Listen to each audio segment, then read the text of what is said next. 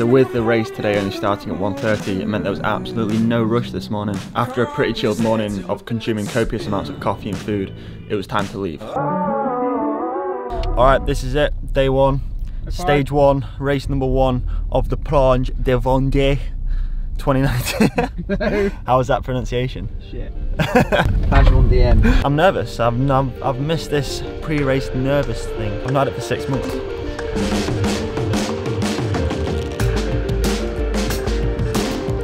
I think we need to address an issue here. First race of the season, so you know I'm willing to let it slide. But black shoes and black socks. We've got. Hold on, I'll go and show you. Yeah, why are you not wearing them? I don't know. Black shoes not cleats yet. We got a rule on this team: white shoes only. Mate, just relax yourself. You're looking a little bit tense, a little bit nervous. I'm so zen, man. So chilled. Been in this game a long time.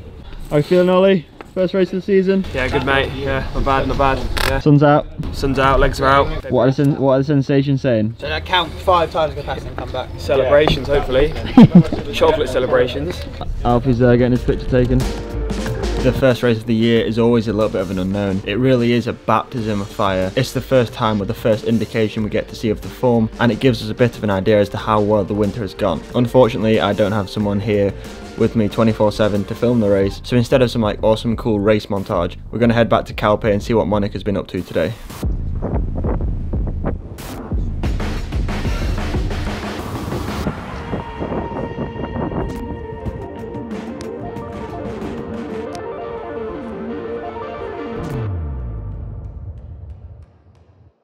And that is day one done and dusted. The race was, like I said, 140 kilometers. It was an average speed of 45k today.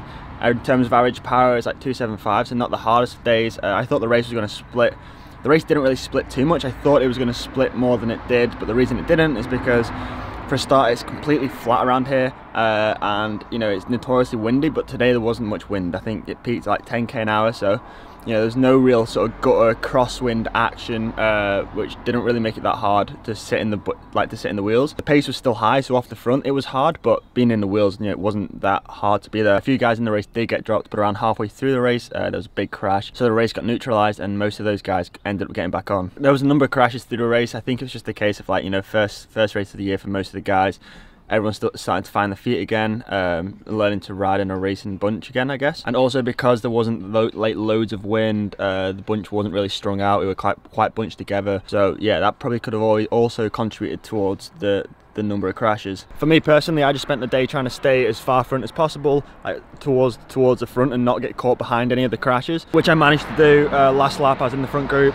And like the run into the finish was quite a technical run in. It was like a couple of roundabouts, and then the last 90-degree turn was 300 meters to go. So you know I didn't want to take any mad risks today. I got around in the front bunch, and about 500 meters to go I just sat up and then rolled in with the back of the bunch. I just wanted to stay upright, and I didn't want to take any risks and risk my life for you know a top 20 or a top 30 position on day one. I'd rather just stay safe, think about my legs, and then we go again tomorrow. Jake was involved in a crash, so he didn't finish today. Alfie punctured early on when the race was on, when the gas was on, so he didn't manage to get back in the bunch. But the rest of the boys finished in the same group as I did, so yeah, we're all looking good. Everything's looking good, and hopefully no one's too tired and we can have a good day tomorrow.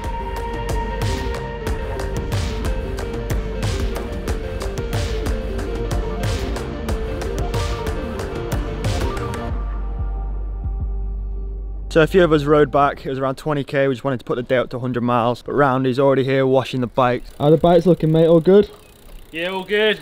Not too dirty today. Pretty dry day, so just a little bit of dust to wash off. What's the plan? Just give them a wash over, a quick check? Yeah, still get the full treatment. So a bit of degrease around the brakes and the gears. Full wash down and nut and bolt check. Put away ready for the next day.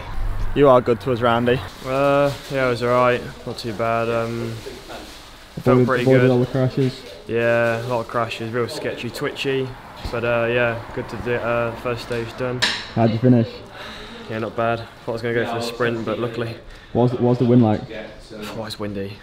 Just try following you cam all day. Try sitting behind you. I thought if Cam's there, I'll be safe.